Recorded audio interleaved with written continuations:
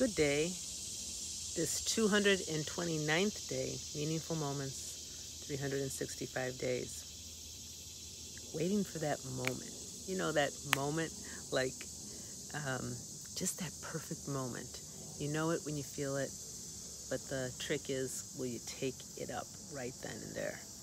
And sometimes that means kind of abandoning another plan. So today, in this meaningful moment, I was waiting to do this live here by this beautiful plant because it's been such a lovely one to come back to after a trip and to be able to help balance and allow me to integrate once again back home. And I was waiting for that moment. Apparently they're doing some kind of finishing on pavement and parking around our complex, and it's a busy hotspot.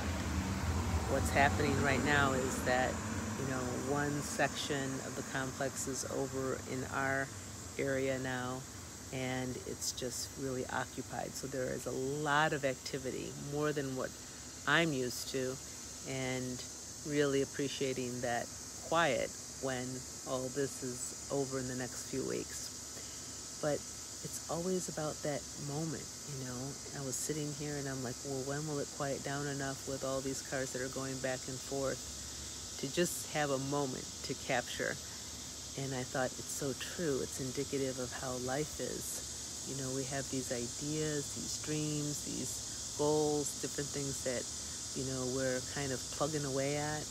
And we're always waiting for that opportune moment when it's going to hit. And I think that rather than waiting for the opportune moment is just being able to be in the moment, present enough so that you can capture that essence of that moment and be directed to exactly what you need to do next. So that's a big part of what I've been working with, presence.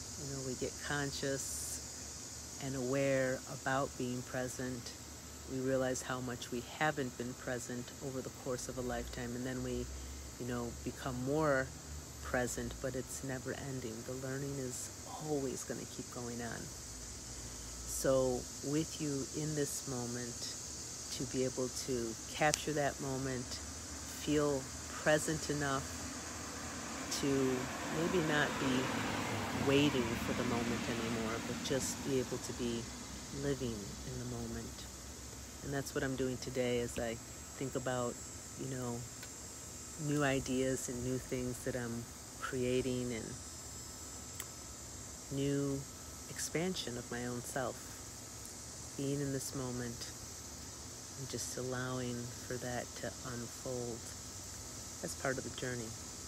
With that, my friends, aho, blessings upon your day.